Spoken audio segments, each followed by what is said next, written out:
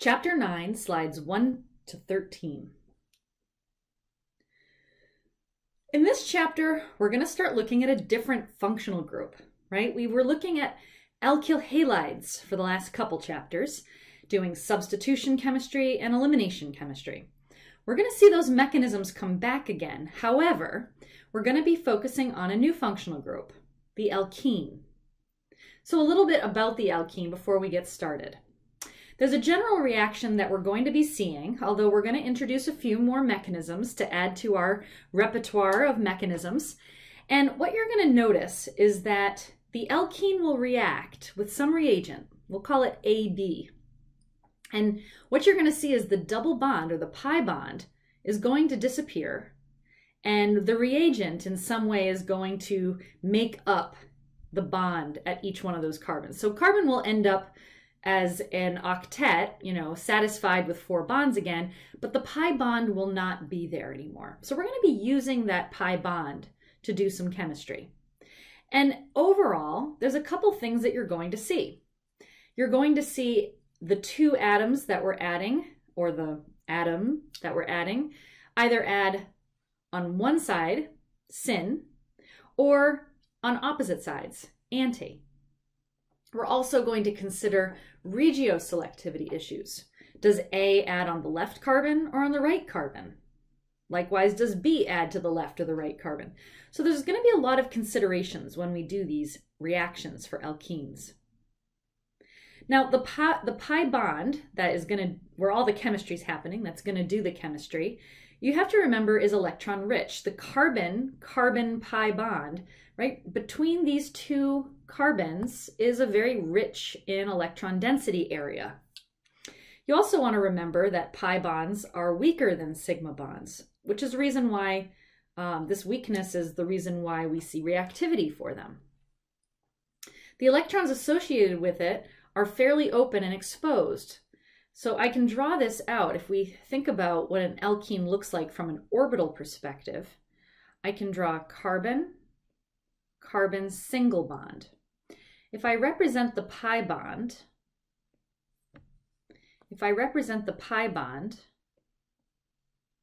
using the empty p orbitals, right, you can see that these p orbitals that overlap slightly, that cause the pi bond to be there, those orbitals are very open on both the top and the bottom face. You're going to notice that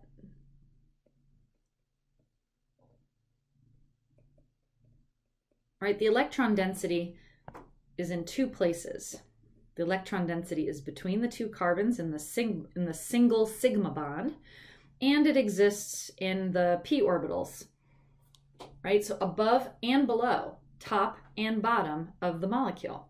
Remember, those carbons are sp2 hybridized, right? The carbons of the alkene are both sp2 carbons, and so they're trigonal planar. Planar being the operative word here.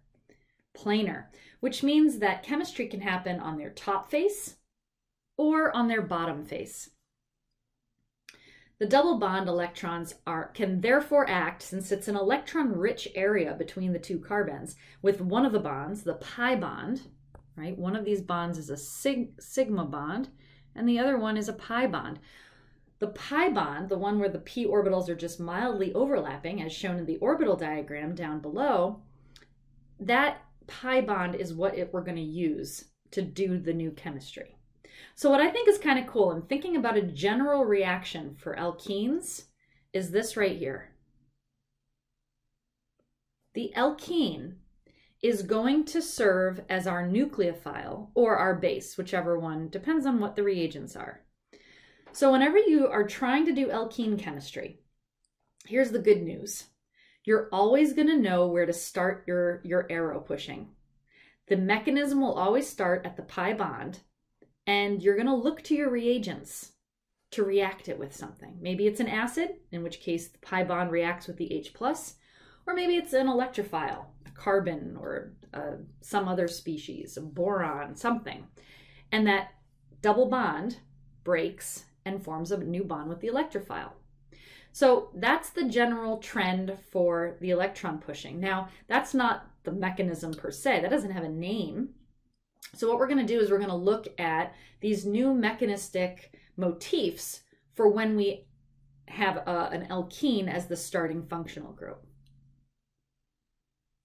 Now, before we get into that, let's talk a little bit about the properties of an alkene. Alkenes are very similar to alkanes. I mean, think about it, right? There's not a lot of difference between the atoms of an alkane and the atoms of an alkene. If you had 1, 2, 3, 4, 5, 6, you have hexane. What's the difference really in properties between hexane and say something like hexene? 1, 2, 3, 4, 5, 6, right? I mean, okay, you've got 2 fewer hydrogens, but does that really change the polarity?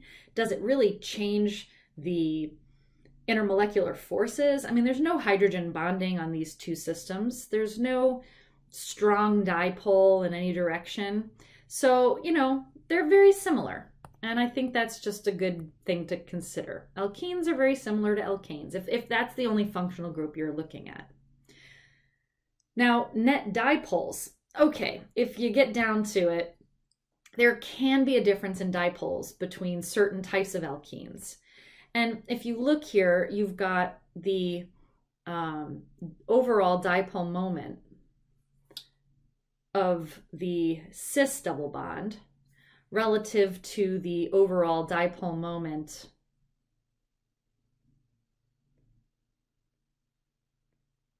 of a trans double bond.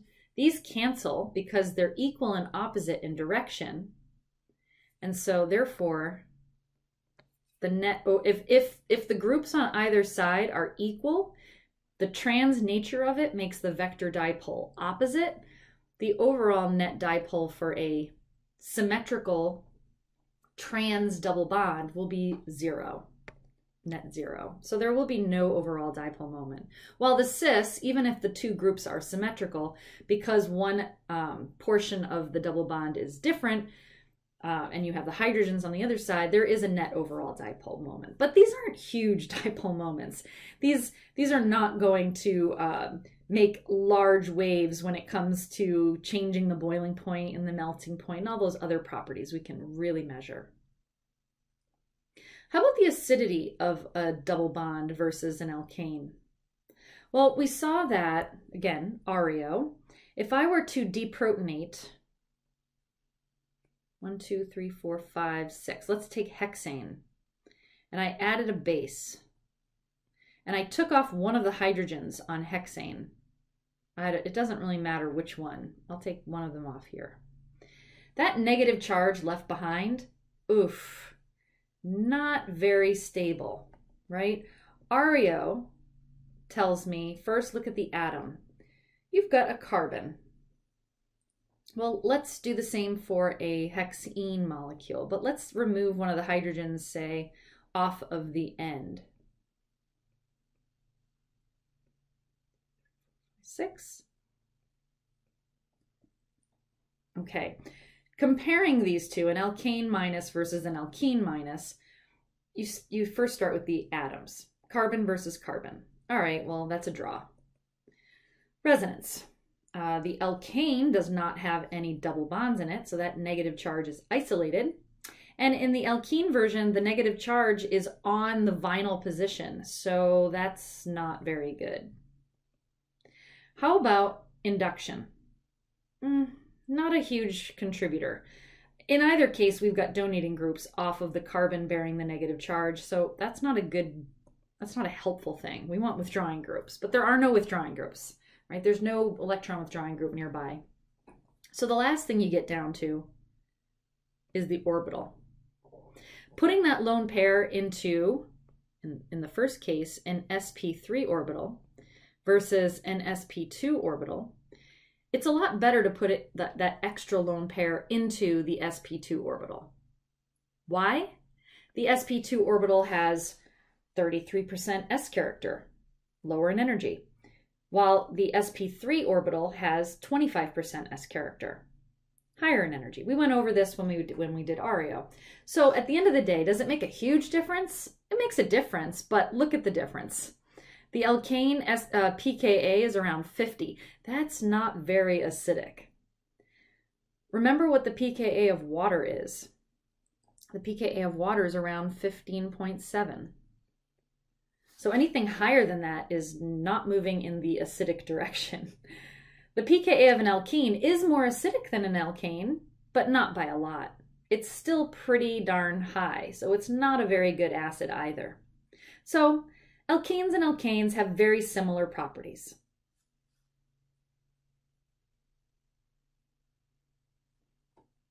Okay, how do we know how to make alkenes? Ooh, well, this is a review, ladies and gentlemen. Right? We just studied elimination reactions. I know 2 ways to generate an alkene. I could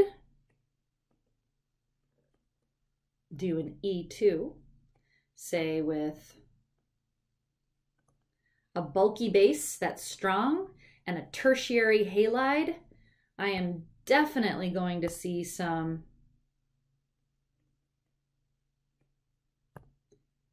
eliminations occur of the E2 variety in an anticoplanar manner to give me, look at that, an alkene. I know how to make an alkene. It's called elimination. I could have chosen to do E1.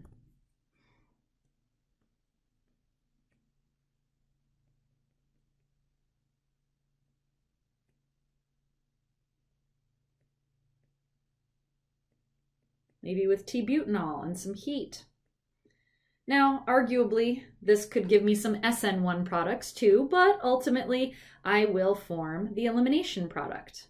I also probably need a little bit of acid in there. If I was using an alcohol, I would need some acid. This is a reversible reaction. First, I would protonate the OH, and I could have used a bromine. Either way is fine. I would have protonated the OH, made a better leaving group, acid-base chemistry. First step was acid-base chemistry. Next step, leaving group leaves. Right, because this is my whole E1 process right here. The result of that is a tertiary carbocation. I stop, I look around. Tertiary is the best I can do here. So I'm good. But I've checked. Good for me. Just got to make sure I do that, you know. And then I have the carbon with the carbocation. I have to involve a carbon next door. And the T-butanol, which is both the base and the solvent, is going to take off one of the hydrogens, giving me, in this case, the same product as I did for the E2. So ultimately, that doesn't always happen. We don't always get to the same major product, but given the examples I've given you here, this was just simply a review. I just wanted to show you that you already know how to make alkenes. You simply do elimination reactions, E1 or E2. Okay, so we know a little bit about their properties. Not too terribly different than alkanes, but what makes them really different from alkanes is that they're reactive. I think that is the take-home message, is that when you look at their properties, alkanes have that pi bond, which is weak and can serve as a nucleophile. And that's what makes them interesting. That's what makes them function. That's why alkanes, we briefly went through in chapter 6, we combust alkanes and we do radical chemistry on them, but it's really hard to control. Okay, enter alkenes. We've got a whole chapter dedicated to them. And as you'll see, they're very useful. We now know how to access alkenes. We can do E2 and E1. And then what can we do with an alkene? Well, it turns out it opens the door to a lot of chemistry. And as I mentioned, electronically, from a mechanism standpoint, when you're faced with drawing the mechanisms, these new mechanisms you're going to learn, the wonderful thing about alkene chemistry is that you always know where to start your pen. start it at the pi bond. It's going to be your nucleophile or your base. It depends on what you're attacking. The pi bond is your nucleophile or base, and it's a carbon. Think about that for a bit. I'll come back to that point later. And we're going to be showing you different reactions, and the only difference is the electrophile / acid that we introduce, okay? But you guys now know the first step of the mechanism is going to look just like what I drew down below here. Now let's go back to our mechanistic motif worksheet. We've covered a lot of reaction mechanisms now, right? We've got acid-base chemistry. We've been doing that since chapter 3. We did some radical chemistry when we did alkanes. We have now completed SN1, SN2, E1, E2. So where are we going next? Well, we're going to be covering this one right here. You can see it's a double bond that's attacking. Ooh, look at it, falls under the acid base category because we're going to use the pi bond as a base sometimes. We're also going to be doing this whole section right here, the syn section. Syn meaning the same side of something, on the same face. Okay, and so we're going to see a syn3. This is a term that we use at RIT. We're going to call it a syn3 mechanism and a syn4. Now I want you to understand that the book does not call any of these reactions that I'm going to discuss with you syn3, syn4. They're not even going to talk about pi base. I'm going to use these terms. And this is me trying to get you, just like the SN1, SN2, E1, E2 chapter, you guys could look at the mechanism or at the reaction and decide what mechanism to employ. I think the books in organic chemistry do a marvelous job with these 4 concept mechanisms. Things start falling apart, in my opinion, in the textbook. Not from a standpoint of it's not accurate. It is, everything they say is accurate. The problem is that they're stopping the categorization. And for me, I always like to find trends. That's what our brains tend to want to do, right? We want to find like a trend, something that I can start categorizing things in so that I can draw on it. I don't want to memorize 500 different things. I want to see a trend so I can hypothesize or predict things. So I give you, in alkene chemistry, 3 new trends that I'm going to point out to you every time we do it. If I happen to show you something else, maybe there might be a trend combo where we do syn3 followed by an SN2, I'm going to tell you that. I'm not going to make it look like a new instance. So pay attention to the things that I categorize and tag or define. We're going to start with the pi base. Okay, so these are the 3 ones, these are the 3 new mechanistic motifs that we're going to be looking at. And I'm going to focus first in this section of the notes on the pi base scenario. Okay, this is a fun one. All right, and like I said, I call it pi base. You're not going to see this term in the book. Here's how I want you to set up your flashcard. On the front of the flashcard, I want you to draw an asymmetric alkene. Notice that on one carbon there are 2 methyls, but on the other carbon it's 2 hydrogens. This is going to help solidify some things for us. I also want you to write a very general acid solvent. You know, it doesn't, they can both be above the arrow, below the arrow, I don't care. But over the arrow, somewhere around the arrow, is the alkene's going to interact with an acid and a solvent. And on the back, you're going to write pi base plus an SN1. This is the motif formula that you're going to see. And this, the beautiful thing about it is that you're going to be able to be given many, many different types of reagents. And as long as you recognize it as an acid-solvent combo, you know exactly what to do.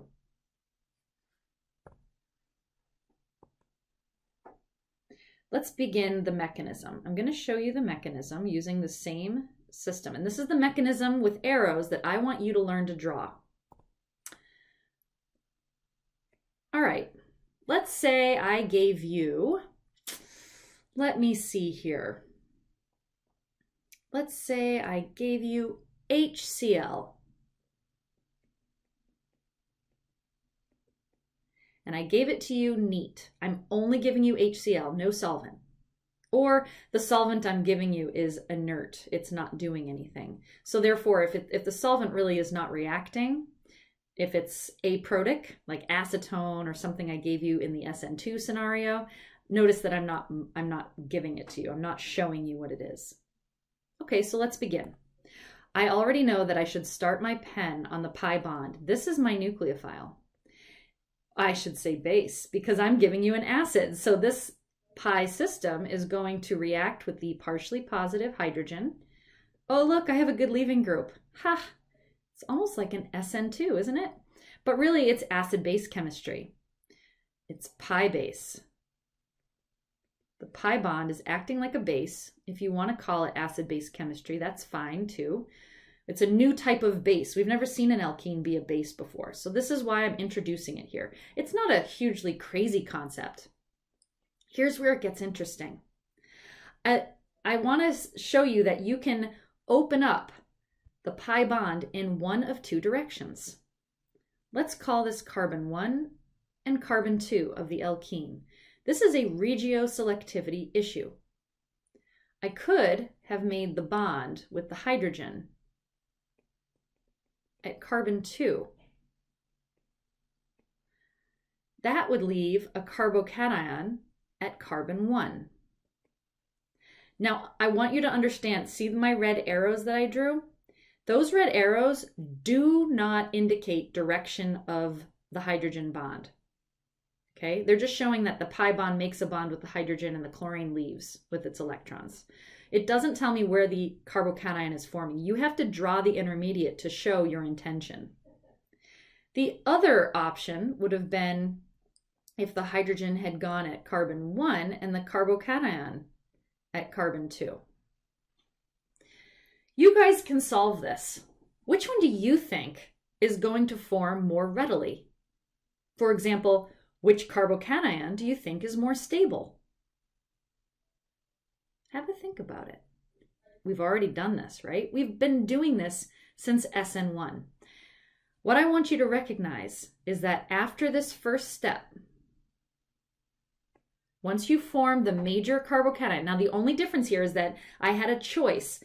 When I was doing SN1, it was very easy to understand where the carbocation was going to form, right? The carbocation was going to form wherever the leaving group was. And then I had to consider rearrangements. Here, I have a choice. Because the nucleophile is opening up and opening up on one side versus another, we're going to form the carbocation, the emptiness. We have a choice, forming it, the empty orbital on 1 or forming it on 2. If you told me that the tertiary carbocation was better than the primary carbocation, you would be correct. So I'm really not going to consider this one at all. The tertiary carbocation is going to be formed readily, very quickly, because it's the lower energy one. Now, what do I do with it? Well, I looked to the solvent. I wasn't given a solvent. So the only thing floating around is what? Chlorine minus. Right now, all I have to do is finish this out as if I was in an SN1 scenario. Chlorine minus is a terrible base, and given the reaction conditions, what's going to happen is you're going to get front and backside attack. It's the end of an SN1, where I'm at the part of carbocation rearrangement, I'm tertiary, I'm fine, I want to keep going. So the nucleophile attacks. I'm at the back end of an SN1. So ultimately I can draw front chlorine and back chlorine, but then I can step back and look and tell myself, this is not a stereocenter, right? It's a carbon with 3 methyls off of it. So really, I don't have to draw both of them. I just have to draw the one major product. Now you're going to say, wait a minute. Didn't you tell me that SN1 is not, how am I getting just the SN1 product here? Why am I just getting SN1? That's weird. You told me that SN1 and E1 go hand in hand. You're right. But guess what? We're controlling this equilibrium. You know why? What happens if you do the E1?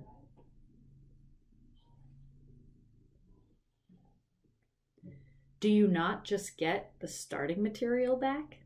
E1 leads to an elimination. So yes, the acid-base reaction getting to the carbocation is in equilibrium. And yes, the E1 product just brings you back to the starting material. So it's just going to look like you either have starting material or some product. And you're probably not going to get this going to completion, but you can, to get to someplace else, favor this major product. Just understand that doing the E1 just gets you back to your starting material. So over time, we can favor the final product. All right, now let's do something a little different. I'm going to do an example with HCl. No, you know what? I'll do HBr. It's still an acid. And I'm going to do water. What I want to show you here is that as long as you recognize a protic solvent with an acid, you're like, all right, I know what to do. I'm just going to do an acid-base, pi-base reaction, and then I'm just going to finish it up like an SN1. No big deal. Pi bond acts as the base, grabs the electrophilic hydrogen, the electropositive hydrogen. Oh, look, good leaving group. I just have to figure out if carbon 1 or carbon 2 would be better suited to hold the carbocation.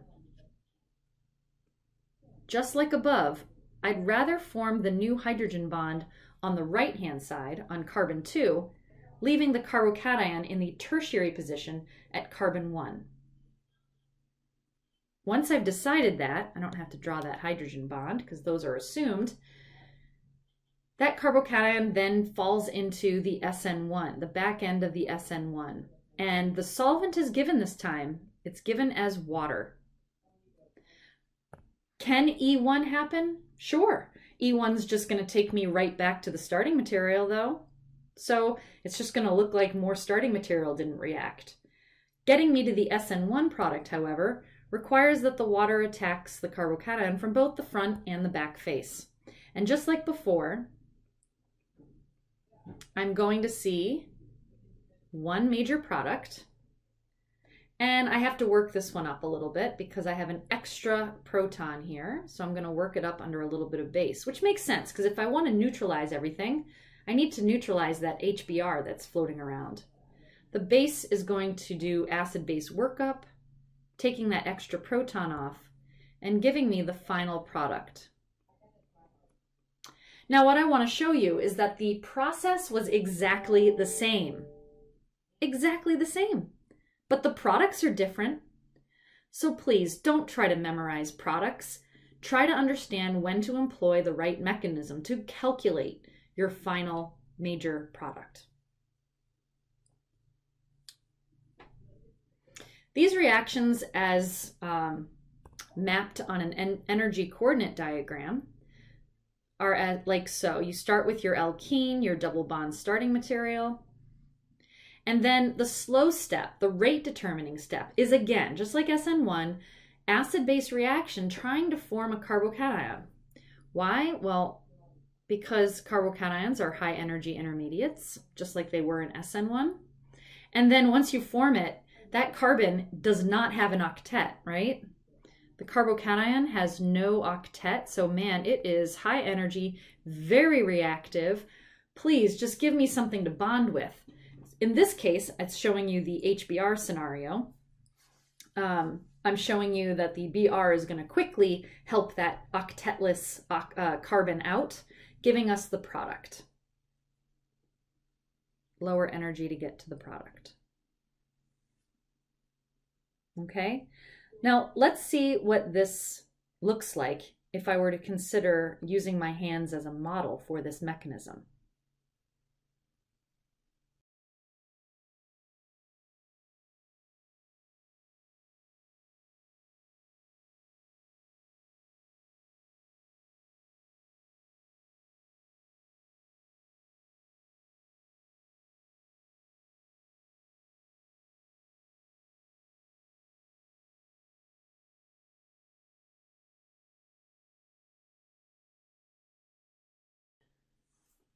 All right, so I showed you how to figure out the regioselectivity. I want to go back to this. There's a term that is talked about in every organic book. It's called the Markovnikov rule. It states that the alkene electrons attack the electrophile so that the more stable carbocation is formed. Okay, this is a very fancy term for something that we have been doing for a while now. You guys have been studying carbocations and what makes them stable and how to do rearrangements in order to get them more stable if you're able to do so, right? You guys have done hydride shifts and rearrangements with alkyl groups. This is not a new thing. The thought of making the better carbocation, the more stable one, it makes sense to us. So seeing one product and not the other indicates, like we said up above here, regioselectivity. So this is really, Markovnikov rule is helping us understand regioselectivity. Because there are two carbons in an alkene, I have to figure out which one's going to get the carbocation and which one's going to get the H+. That's a regioselectivity issue. And Markovnikov's rule is this blanket rule. Don't memorize it. You guys already have the tools that make sense. You can rationalize why one carbocation would be better than the other. In the case that I just drew, tertiary is better than primary, therefore inductive effects, right? The electron donating nature of more methyl groups is going to help stabilize that empty p orbital. So we can understand why Markovnikov saw what he saw when he was in the lab. Why was he always getting that chlorine on the tertiary carbon? We understand the mechanism now, so we can predict these things. Here's the deal, okay? You've got acids like HCl, HBr, HI, H2SO4. I mean, those are acids you should recognize those as acids. I'm not going to give you something you've never seen before, something crazy. And solvents. What solvents can I give you? Well, dichloromethane is not a protic solvent. It's polar aprotic. Like acetone. It's apolar. It's polar enough to get things into solution, but it's aprotic, so it's not it can't serve as an acid. It's also not very nucleophilic. So things that you are used to seeing are alcohols and water. These are reactive. We've seen these be reactive solvents. Think about SN1. We're doing the back end of this mechanism is an SN1. We close out the whole thing by employing our SN1 method. So take a look at these examples given. Notice that in each example, the alkene is completely different, right? It's a completely different starting material. Notice that I can mix and match these acids and solvents all day long. And if you were to try to make a flashcard for each of them with some, set problem as an answer on the back, you're just wasting your time memorizing products. Instead, try to learn to recognize the pattern. An acid and a solvent. An acid and a solvent. I know what to do. I'm going to treat it like a base-acid reaction using the pi bond as my base. And then I'm going to finish it out like an SN1 because I got a carbocation. I know what to do with carbocations. SN1 tells me so. So let's just do two of these to show you how similar in process, but how different in outcome any one of these can be. Let's do, let's do C together since we haven't seen HI.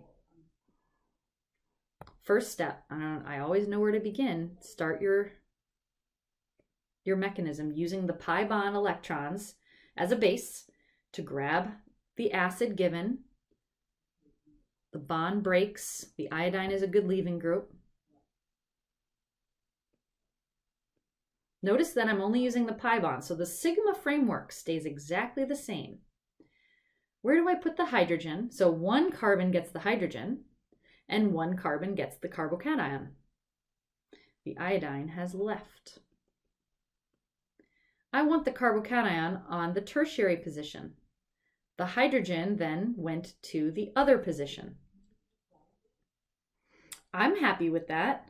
And I've put the carbocation in the best scenario that I could give it. There's no other carbocation rearrangement I would choose. So let's continue. Solvent. Ooh, I wasn't given one. Possibly an unreactive inert solvent is chosen. So the iodine is the best thing I've got. So let's finish this out.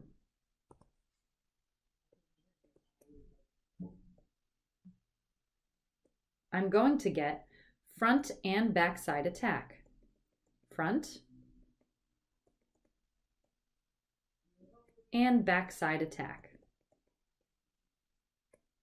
Then I step back and I look at these two molecules and I ask myself what the relationship between them is. Well, the carbon, where the iodine went, is not a stereocenter because it has two of the same groups, the ring itself, going around either side.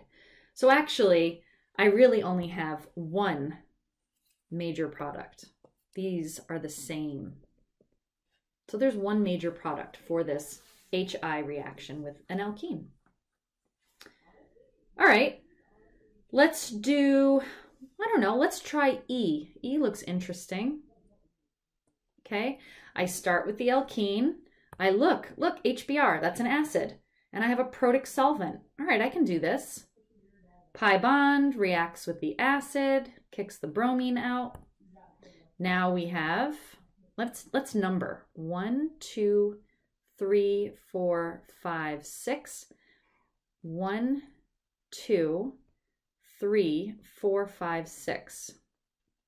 Numbering your atoms is super helpful because I just wanted to make sure I didn't miss anything. Now that pi bond between 2 and 3 breaks. So 2 is going to get something and 3 is going to get something. That pi bond is going to react with the hydrogen.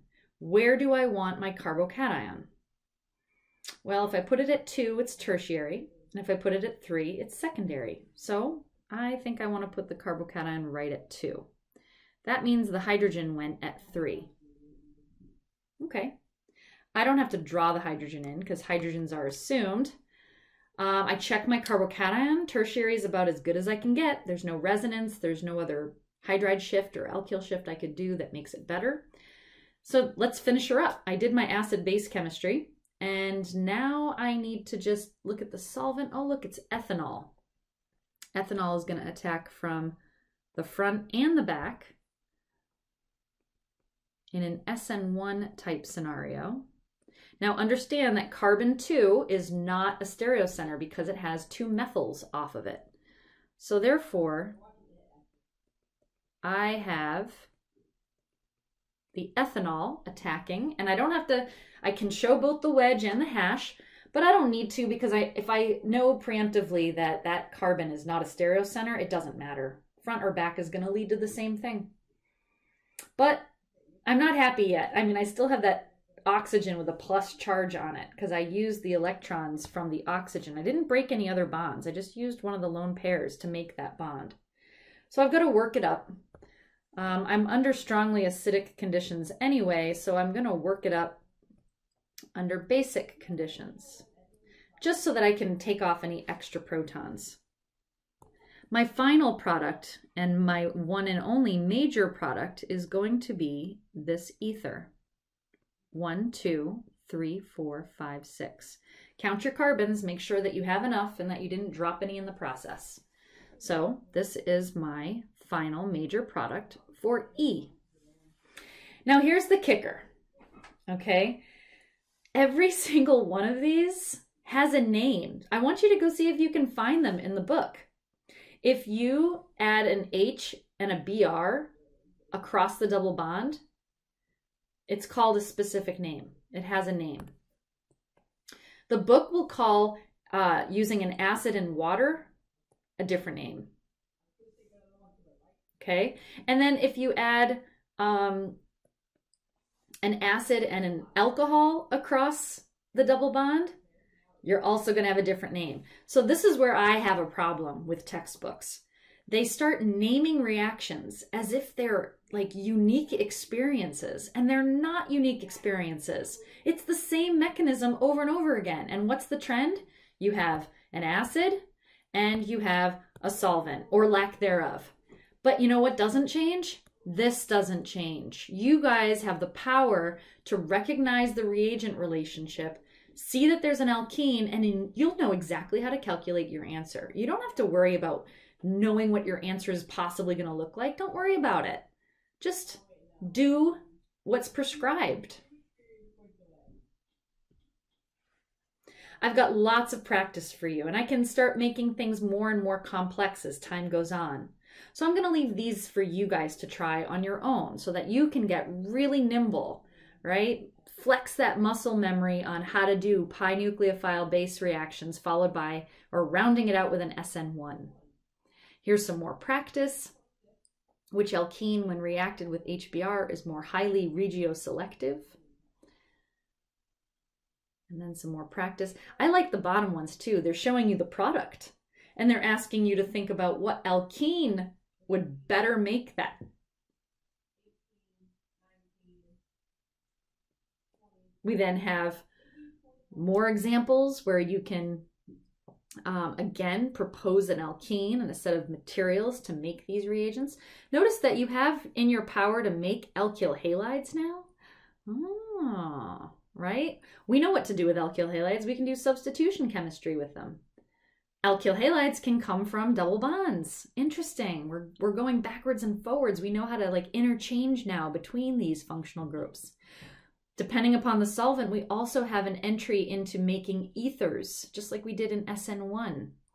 So all of these, and I end with a real kicker of a practice problem to consider. All of these are great examples. And what you'll notice is that the reagents, albeit in different combinations, shouldn't trip you up. You can do it. You can just apply the pi base plus SN1 regime.